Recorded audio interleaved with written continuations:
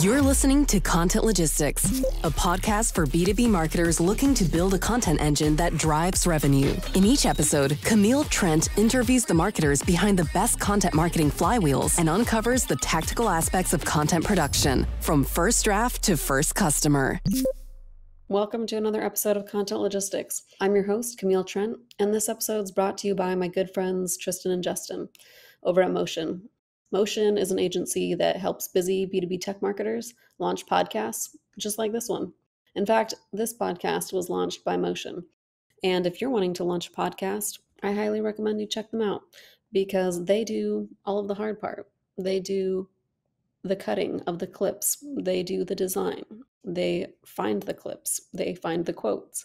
They make me look professional. And what I do is sit here and talk to people like Zoë Hartsfield, who is the community manager over at Speckit and former beloved coworker of mine. So I wanted to bring her on to talk through the logistics of growing on LinkedIn. Zoë, welcome to Content Logistics. For everyone who's listening, Zoë and I used to work together and then she left me. So that's where we're at now. So now, Zoë, correct me if I'm wrong, but community manager at Speckit? Yes, community manager at Speckit. That's what they call me. That's what they call you now for one week strong, 2 weeks strong? Yeah, we are about to round out week 2. It's been a whirlwind, but it's been fun. Excellent. Okay, so I'm bringing you on here because you are the master at LinkedIn. Everybody would like to level up their LinkedIn game, but really just kind of an open chat about how both of us got started and some things that we learned along the way. I think your journey is especially interesting because you mentioned that you started doubling down January of last year. It's now January of 2022. And so you have a full 360 view of LinkedIn and how you've gotten where you are now. So I think it's a good look back for people of what can be accomplished in a year and how to get started. So let's just start there. Why LinkedIn? Why did you double down? So early days, I was an SDR.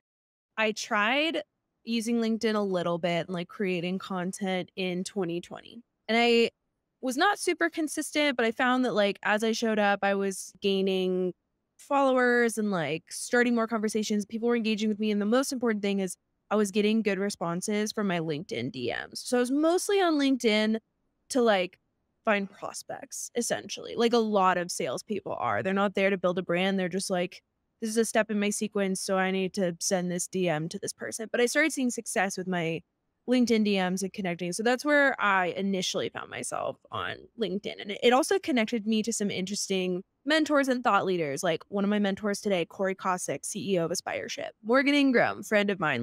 All of those relationships started through LinkedIn DMs. So it started early days, very conversational. What happened is in January last year, I noticed that when I started posting about my experience as an SDR or my transition into marketing or anything about video prospecting at all, people were whoa, I can learn something from this. And I was getting DMs from people saying I tried your video trick and it worked.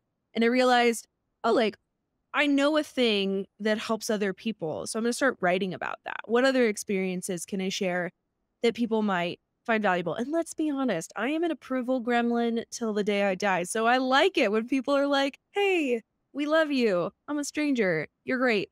So it boosts my ego a whole lot if I'm being totally candid. But yeah, it really was born out of, I was in sales. I needed to hit my number. This was a way to do that. And then it became a more exciting and interesting space to be a part of. So Jan last year, I think I had close to 3,000 connections. And I think right now I'm at the 18K mark. So about 15,000 in 12 months. Nice. Okay, let's dig into the success metrics. So you talked about you were starting to see a success in the DMs. So what does that mean? Did that mean the people that were coming inbound to you based on the posts that you were putting out, or when you were going outbound as an SDR, or both? So both. It started outbound. And one of the things that I did as an SDR was, instead of pitching in my initial connection request, I sent a little 8 to 10 second video that was hey, my name's Zoë. Nice to meet you. Excited to follow along with your content. Don't be a stranger. Reach out anytime if you need anything. That was it. No ask, no pitch. Really brief, face to the name kind of a thing. And people loved it. they were like, oh, this was like so pleasant. And also the video software I was using at the time very clearly displayed the number of seconds the video was in the thumbnail. So it was like, they knew they were only committing to an 8-second video. What damage could I possibly do in 8 seconds? So I had a really, really great play rate and a positive response rate. Like, it didn't mean, oh, this video was amazing. Can I book a meeting to talk to you about whatever it is that you're selling? They had no idea what I was selling or like what I really did. It was just a, hey, nice to meet you. And so that was really well received. What was even cooler was when I started going and creating content on LinkedIn last year. I was no longer in SDR, I was in marketing. But I would post about video prospecting, and the product we sold at the time was a video software. And I started getting all these inbound DMs of like, hey, can you tell me about your product? And I was no longer in sales anymore, but I tracked those conversations and I would pass them over to the sales team. And I think my like just posting content for the first, I don't know, 3 months of that year that I was working for that company, I generated like 35 opportunities for the sales team from like inbound questions about our software. And I was like, oh, why wasn't I doing this when I was an SDR? So that's how we got here. Nice. Yeah. I think that's like good a reason as any if you want 35 opportunities for your sales team / if you want to grow to 18K followers. That's a pretty good why. Is now a good time still to get started on LinkedIn? Obviously, as platforms mature, like the payoff like maybe is harder to get to or not worth it. So what are your thoughts on like starting from zero from LinkedIn now? I would say it's still early days enough that you could do it. I think it's going to be different. Like, I don't expect this year for me to grow at the rate that I grew last year, to be totally honest. I don't have expectations of like, oh, I'm going to have 40,000 followers by the end of this year. I don't think so. But I do think it's still not an overly saturated market. What I would encourage someone is if they are starting today, when I first started, I was just posting like any random thought that came to mind. And because I knew how to video prospect, a lot of it was that. And so it was actually more specific when I started because I only like thought about video prospecting. Now that I'm a marketer and I have gone to 2 different companies since then, I have to like rein in my content and get a little bit more specific. I think if you started today and you're like, I'm going to post every thought I have under the sun, people aren't going to know what to come to you for. Like when I think of you, Camille, I'm like, content marketing masterclass. If I have any content marketing questions, content strategy questions, like I'm going to Camille. And you've done a really good job like establishing your voice as an authority on like creative content and like campaigns and content strategy. But like if you posted on Monday about your dog and then on Tuesday about like real estate investing and on Thursday about content and on Friday about like your boss, it might be less clear to me what problem I would go to you for or like what problem you would solve. So early days, I was not very clear. I think I'm getting more dialed in these days. So to anybody starting, if you feel like it's too late, it's probably not. But start with like an idea in mind of what would I have wanted to learn 3 years ago from somebody like who had more experience? How can I like provide that value to the community? Excellent advice, because I just had this conversation with an AE outreach like the other day, and we were just chatting through, and because he had taken the time to talk to me about sales, right? And so afterwards I was like, can I do anything for you? Like, is there any value that I can provide you in this call? And so we talked about LinkedIn a little bit and mentioned this of just decide like, what do you want to be known for, right? Like, what do you want to be associated with in your post? And then gave him a couple of pointers on how to structure the hook, basically how to have a hook at the beginning of it. But then, yeah, this week, like he had a post that was like in the hundreds. I was like, you're killing it already. And so that's always just good to see. But I think that's like one of the number one mistakes that people make is just not knowing what to post or not being like focused enough in the post. And it seems hard, right? It seems like, how can I come up with enough content marketing content, right? Or how can I come up with enough video prospecting content? But it actually makes it a lot easier in a lot of ways because you have like this focus and you're like, this is like the playground that we're going to play in, rather than like sky's the limit and then just being like this little like puppy dog that's distracted by like every shiny object. That being said, like I've had some definite like puppy dog posts as well. And so I think you can appreciate that. I'm still dialing it in. Like I would not say I have nailed like a perfect focus just yet. And so if you look at my content over the last 6 months, it probably looks really crazy, which is fine. But I do think that there's value in like niching down earlier. And to your point, yeah, like it might seem limiting, but at the end of the day, you're an expert in your experience. Nobody has more authority to speak on what you know about than you. So if you look at it through that lens, you kind of have like an infinite number of things to talk about, because something that might feel obvious to me could be like a light bulb moment for somebody else that they've never. I used to think some of the video stuff that I did was so basic. And I was like, nobody's going to care about this like outreach video hack that I have where I know that my like video was forwarded. And then I posted about it and it like 500 people that day liked it, hundreds of comments, people DMing me being like, wait, can you like show me one more time? Like it was a little bit blurry. Can I see, like I use outreach. Can I see how you did that? Kind of a thing. And it may seem obvious to you, but it could be really helpful to somebody else. Yeah, I mean, if nothing else, like I think that's like the number one thing people can get from this specific episode is like don't assume, right? Like don't assume that you know your audience or that you know like what their experience is. Like you said, you're the expert in your experience. Like that's great. And doubling down on that. And then the other thing too is I always say like let your audience like be your editor, right? And so what that means though is sometimes when I do have different styles of posts or different types of content, I'll like look to see who is engaging with it. And oftentimes I'm surprised, right? I'm like, oh, like this thing about content marketing is like really appealing to sales leaders. Like I wouldn't have guessed that. And so sort of like figuring out why too. If somebody, for instance, reaches out and is like, I liked that post. It's like, why? Why did you like it? Or what was interesting about it? So I always try and ask those follow-up questions too. But those are some good insights. So the last thing is, yeah, common pitfalls. What other things do people do wrong, like when they're first getting started? The number one thing I see people do when they first get started is they post a big block of text. I understand that the like line by line thing looks bananas. Like I get it. I had somebody recently at my current organization be like, I guess like it makes sense for the algorithm, but like why do people do this? And I was like, well, it's for the algorithm. But also you have to think about like the reading experience. Like what's the experience of the person on the other side of your post? That line by line breakout makes your content very skimmable. So somebody doesn't need to read every single word to get the gist of the story that you're telling, and they can consume more content at once. But also it requires them to hit see more, which increases your dwell time and like boosts you in the algorithm. So if you look at LinkedIn, you'll see most posts are broken out line by line or like a couple lines with like a break in between them. There is a very good reason for that, which I just explained.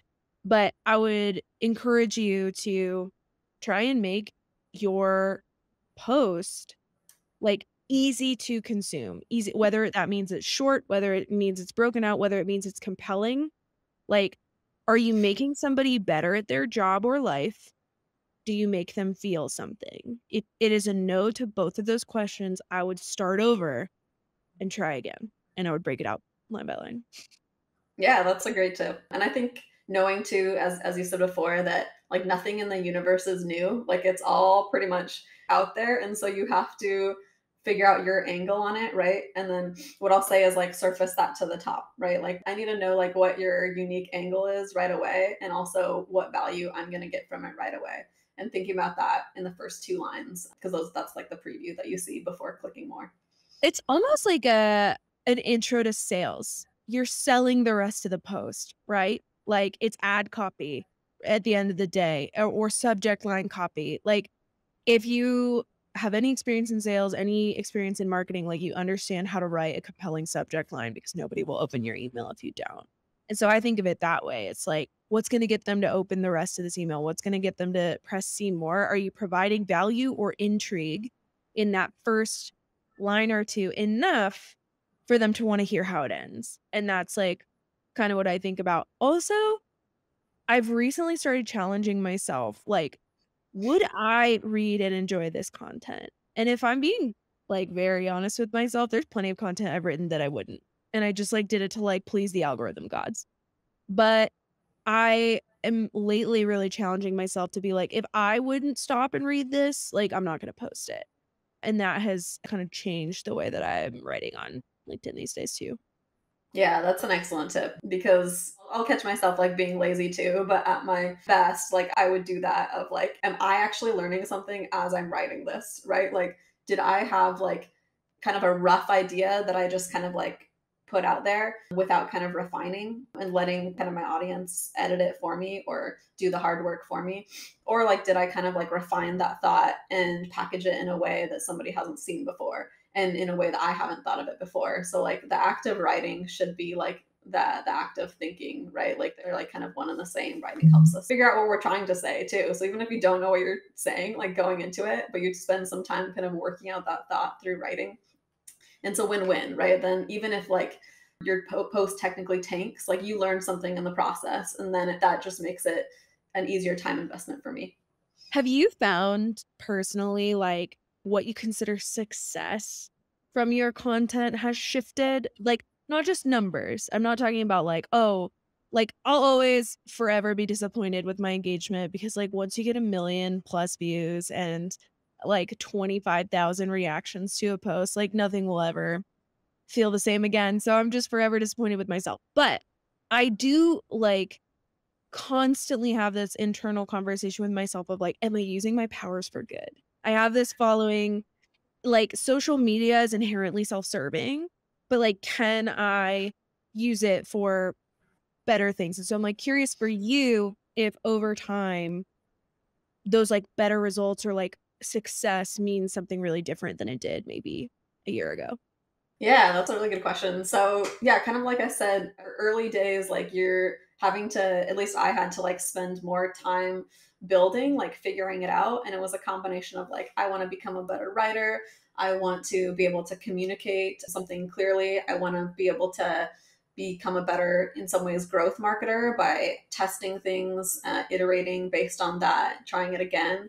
And so it was kind of a way for me to do all of those in one. But then, sort of like surprisingly, it was more of like the community. This sounds terrible because social media is meant to be social, but like I guess I was surprised that I just met so many cool people through LinkedIn and just the whole community and aspect of it, and being able to talk to those people still online, but having full conversations like we're doing now, like over video, and having deeper relationships with those people. Like that's been the most rewarding in some ways of first, like being able to learn from a lot of people that I really respected and grow in different areas that I felt like I was weak in. And then recently it's been a little bit more of like the vice versa of I feel like people have been really generous to me, right? And like their time and their talents and free value and free information.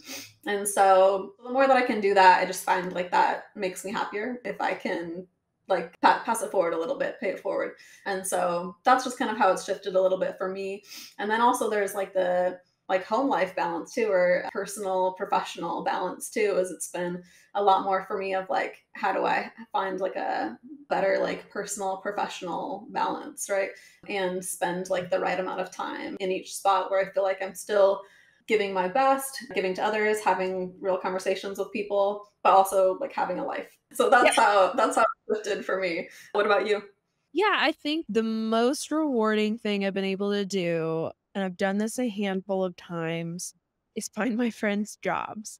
So like when I'll write a post and I'll just like describe a person in detail, there was like this event that happened a few months back where a company that I did not work for, who I had a friend who was the sales manager, and I had a friend who had gone to work for the first friend to be the sales manager at this company. One day they cut the whole sales team. And like my friend who I had referred over there was the top rep. And suddenly he was out of a job, like 3 months into this new gig and like just crushing, right? And I was like, I will not rest until he has a new job. Now, he's a baller, probably could have found a job on his own, but I mean, like, that's like soul crushing. It's really deflating, right? So I like called him. I wrote this like post about him and described him in detail because we used to work together. And then I had like 50 plus DMs from hiring managers looking for AEs and SDRs and all this stuff. And so we were able to get him a bunch of interviews. He ended up taking a recruiting gig. He's crushing it. But the other thing was we were able to connect those hiring managers to everybody else who got cut that day. And like, it wasn't just one person. It was like 5 people had jobs by the end of a week. Like, that's incredible. And I didn't actually I wrote a thing. Like, I just wrote a thing and let it go off into the universe. And so that's like what I mean by like, I need to use my powers for good, because it's so self-serving for me, if I'm being honest, to like write a post about like the random thought I had about like you're either first in your category or your Pepsi. Like, I think I'm so clever and I thought that was so funny, and I get likes and comments and whatever. But when you can actually like help somebody or coach someone to be better at their job, or help them get a job, or make somebody feel less alone in their experience, or answer a question, or provide a resource, what have you, like that's so much more rewarding. And like, to your point, the genuine relationships that you get to build are awesome. I love it when BDRs hit me up and they're like, hey, my manager told me that like you're somebody to follow on LinkedIn. Do you have 15 minutes to like coach me on social selling? I'm like, hell yeah, I will take those meetings all day long. And like, I don't really have the extra 15 minutes in my day at this point, but like I make it because I am so grateful for the people who did that for me when I was learning. And yeah, it's just really fun to have that like come full cycle. Yeah, I have all the warm fuzzies from that. That's great. Yeah, I do think that once you have deeper connections with people, and you see it go full cycle. Of one of the most rewarding things for me is my very first job was at an agency, worked with some really talented designers, and now I get to like work with those designers again at Dually because they're now full-time freelance, right? When you see like relationships come full cycle like that, and you help them out, they help you out, like you see that happen, or you see people grow in their career. That's really, really rewarding. So next step is, how do you get there, right? So what's like a 30, 60, 90 plan that you'd give someone that's just fresh coming to LinkedIn, either from the sales world, marketing world? That's probably mainly who's going to be listening to this, but we'll keep it focused with that. Yeah, 30 days. I would say first 30 days, overhaul your profile. So make sure it is readable. Make sure that like in the first few seconds that I land on your profile, I understand exactly who you are and exactly what you do, or at least have a really good idea. So that is your tagline. That's the hashtags of the things that you decide to talk about if you have creator mode turned on. That's like the order in which you orient your profile. It's your experience. It's your about section. Your about section should be about you, not about your company. I can Google your company and figure out what your company's about. Your experience section should be like a sizzle reel of all your success, so that I can quickly see like, oh, 175% of quota in Q4, let's go. Or like, oh, you built a partnership like program from scratch, or oh, you designed the content strategy for Dually from 0 to now you manage like 10 people. That's amazing. So I want to see your accomplishments at the experience section. I would also say you have 100 connections a week. Use them. Every single week, you should run out of connection requests. Connect with people. I don't send a note. Wouldn't say that's like best or worst practice by any means. I just don't anymore. But if you do, send something really short and sweet, and do not pitch in your notes. So that would be first 30 days. Connect with people, optimize your profile. First 60 days, engage, engage, engage. Just like time block 15 minutes a day to make those connections and comment on people's content. If you like the content, like it and comment on it. It will curate your feed to be more of what you like and less of what you don't. The first few weeks you're on LinkedIn, your feed is going to be bananas. It's going to be terrible. You can optimize it by liking the things that you like and just passing by the things that you don't care about. So that would be the next, like that first 60 days is like engage, engage, engage, because people will then start seeing your name. They're recognizing you, whether you're connected or not. If you can like ask questions, add value to a conversation, do that. Then I would say in that next 30-day block, for the final 30 days of that 30, 60, 90, that's when you start creating original content. And I would, for me, start with 1 to 2 times a week. And I would just like tell a story about my day. That was how I started. I was just like, today somebody hung up on me and I cried about it. And then I like tell like what happened, or like today my manager told me that I don't have any confidence. And I really like sat there and thought about what that meant and how am I going to work on confidence. And he coached me through these 3 things. So here are my 3 tips. I'm going to be working on it. I'll follow up with you in a month and see how it goes. So just telling like real stories about your experience. You're an expert in your experience. Nobody is more of an expert in your experience than you. So ask yourself, is this going to help somebody be better at their job or life? Does this make somebody feel something? If the answer is yes to either or both, you are good to post. If not, start over and do that twice a week. Then just like continue on with that cadence. Still be time blocking 15 minutes a day to engage. Still post 2 or 3 times a week. Make sure your profile's up to date. And eventually the stuff just becomes more natural and then you're going to be, on a roll. Beautiful. Yeah, that's a great get started plan.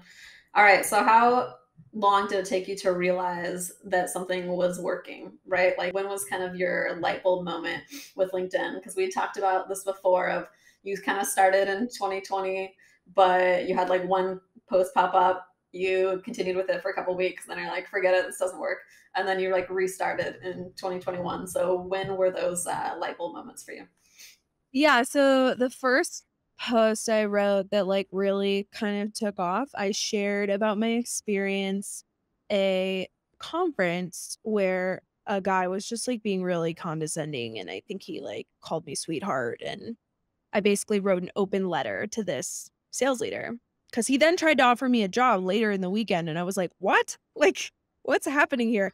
But yeah, I wrote an open letter to him about like why it felt condescending. And I didn't like actually tag him or like say his name. I just like wrote it as like, dear guy who called me sweetheart at the conference. Like, and then I wrote that. And so many people DM me and like commented about their experiences, like being insulted or like treated as less than at a conference because they were a woman or were a person of color or were disabled or something like that. Like in the sales world, I don't feel this way anymore, but like when I was first getting started, it felt very like if you are not like a 40-year-old white man, you have no like merit in this society. So it's really evolved, and I actually don't even think that's truly what the situation was. It was just my limited experience at that time. And so that worked great. But then I like wasn't writing posts like that anymore. I was just like sharing about my day and people didn't really care what a struggling SDR was doing at that time.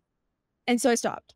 But then I transitioned into marketing from sales. And I was like, okay, I have like another experience where I'm going to be building and learning. I'm going to do this out loud.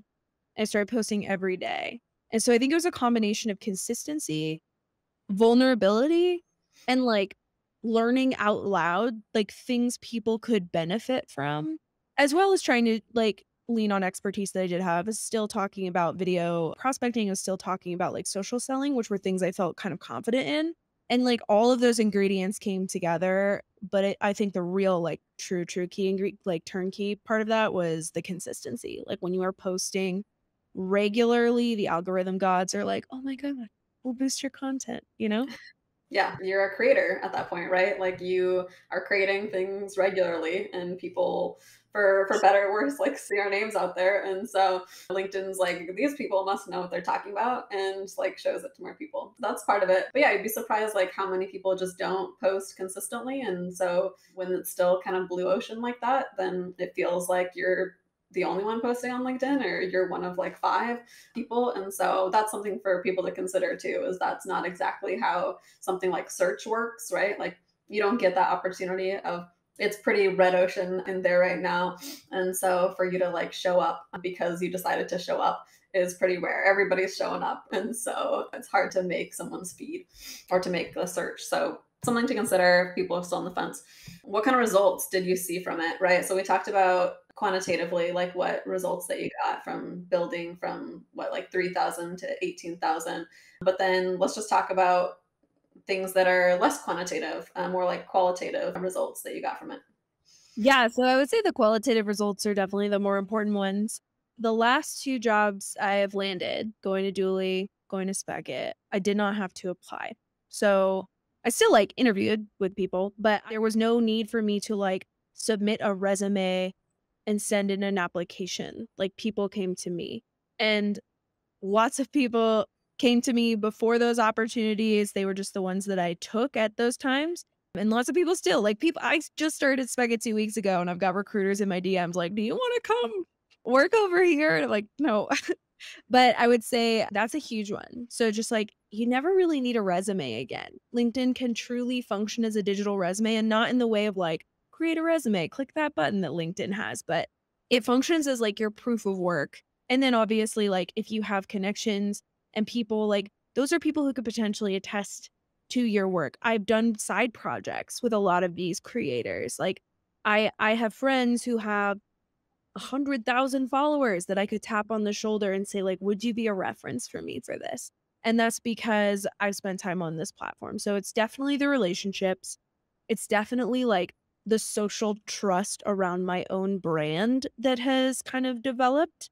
And I would also say it's just like opened up opportunity. If I could like sum it all up, it opens up opportunity. I was able to start a side business doing consulting with companies. Like I do ghostwriting, I do brand coaching, and I'm like on retainer with a handful of companies where I just like give them like I have like a handful of things I'm really good at and other stuff I'm like very mediocre at.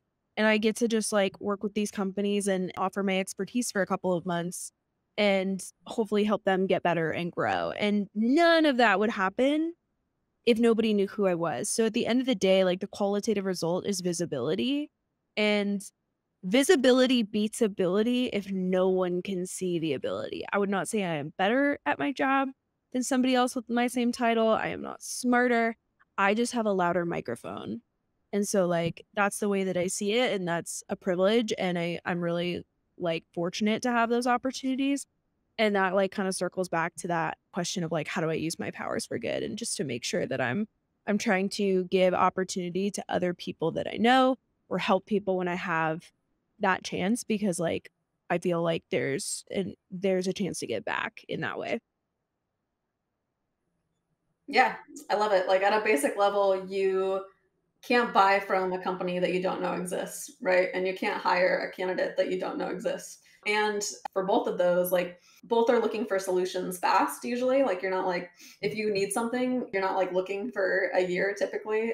Yeah. You're like, oh, I need a community manager, or like I need a sales solution to be able to move deals forward, right? And so being top of mind is kind of like step number one in like the basic marketing framework of like awareness. So that's kind of like an easy way to simplify it for folks is like, if you want opportunities, like start with just being top of mind for the thing that you want, and then drill down into that by being like the expert in that thing too. So that's my quick recap of that. What are some examples of companies that you think are doing this really well? Companies or individuals? Companies or individuals staying top of mind. I want to use some like not so classic examples. Okay. Company I saw this week, RepView. I'm a fan of RepView and what they do and all of those sites that like I'm not anti Glassdoor by any means, but Glassdoor sometimes I feel like it's either like the disgruntled employee or the like HR people posting 5-star and like 1-star reviews of the company. So you just don't get like a very clear picture. You get that like top 10, bottom 10% of experience, and you don't really understand that middle part. RepView is like this interesting company. And also, I'm not an influencer of theirs. I'm not getting paid to say this. I just noticed this week. They're an interesting company that shows like compensation and like who's hitting quota and whatever. And it's all anonymous. And it's like all the big tech companies that kind of a thing.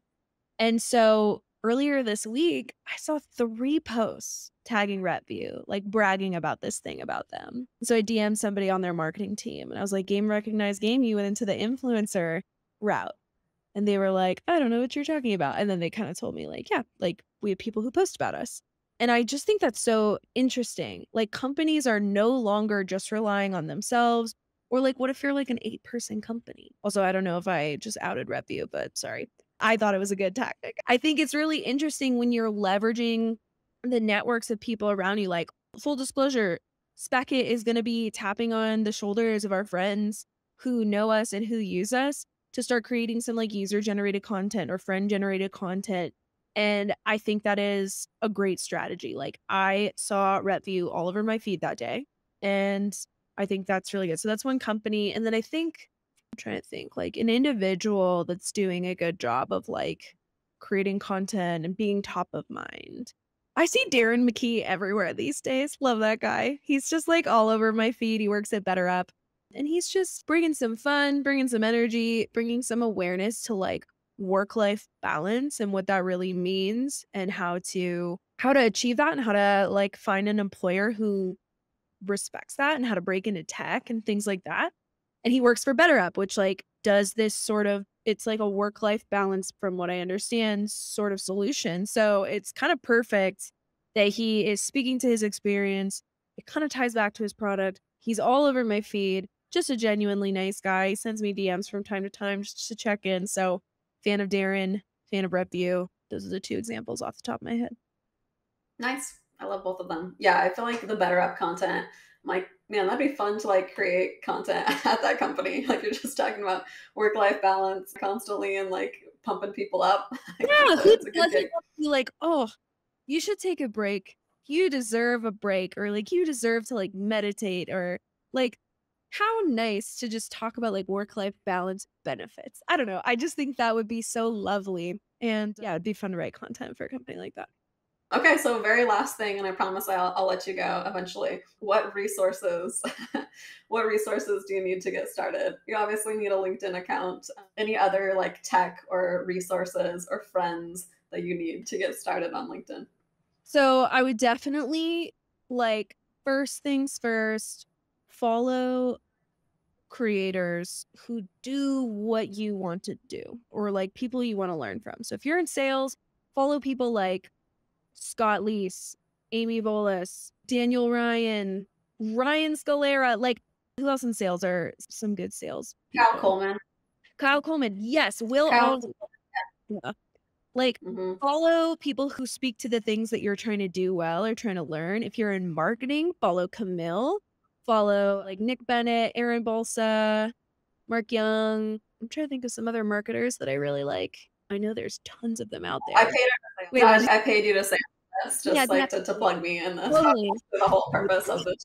I would say follow me, but like I'm such a wild card. I'm posting about like mental health and sales and marketing. So like roll the dice and see if you want to follow me, unfollow me. I won't be offended. Yeah, like follow the people you want to learn from. So that would be a great place to start. And then like just like DM people and ask for help. You'd be shocked at how many people are willing to help you if they have the time.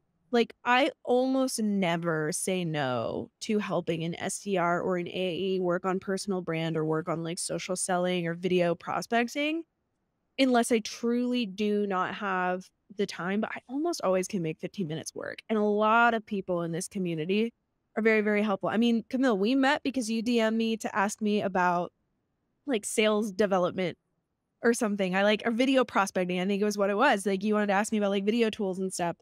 And it was like, yeah, of course. Like people are just helpful. I don't know. Like how often do you say no to a conversation with somebody like who's asking you for help if they're being genuine and they're not trying to like sell you something? It's usually a yes. So those would be my first two steps as far as a resource. Bonus resource. This is a paid resource, but I'm in love with it these days. Again, they don't pay me to say this, although, Will, if you want to, you can. Lavender is a really interesting email writing tool. I actually started using it for some of my cold DMs if I'm like trying to get a hold of some like high profile person. And I use it in my like day-to-day email life. But Lavender is like an email AI tool, but it's also just like good for messaging. And it's going to give you a score on like how you sound. Are you sounding too pitchy? Are you sounding too aggressive? It has like tonality indicators. It has, is this too high of a reading level? Do you have too long of words? Is it too long in general? How long is it going to take for somebody to skim through this message? So I would use that to write emails. I also think you could probably use it to like write a story and post it on LinkedIn. I haven't tried it, but I bet you could. The algorithm probably would at least be able to tell you your tone of that message. And so that could be a good one for like social selling purposes, so that when you are reaching out to those people to ask them for a favor, your message is tight. So those are the three. There you go. No, that's like that's the perfect thing to end on. So yeah, I will say you should follow Zoë for the record. And that is also what we're doing for wrap up. So Zoë, where should people find you other than LinkedIn? Other than LinkedIn, I mean, I'm on Twitter, but I don't know how to use it. So I wouldn't recommend that at the moment. I post like once a month and I've only been on it for 2 months. So I think I have 2 posts and it's not very good. I would say LinkedIn is definitely the place to find me, but also every once in a while I go incognito as the Speckett account. So if you see a lowercase response on a post somewhere, it's probably me dressed up as Specky. So yeah, that's where you can find me. Nice. Yeah. I mean, just going along with the theme of doubling down on LinkedIn, right? So find Zoë on LinkedIn, follow her, get more advice like this. And Zoë, thank you for coming on this show again. Good to see your face again. This is all just a ploy to see your face again. So just to hang, yeah, and just talk. So we'll talk soon. And thanks for coming on. Thanks for listening to Content Logistics. This episode was produced by Motion, a done-for-you B2B podcasting agency for busy marketers. If you liked what you heard, Please follow the show on Apple, Spotify, or wherever you listen to your favorite podcasts.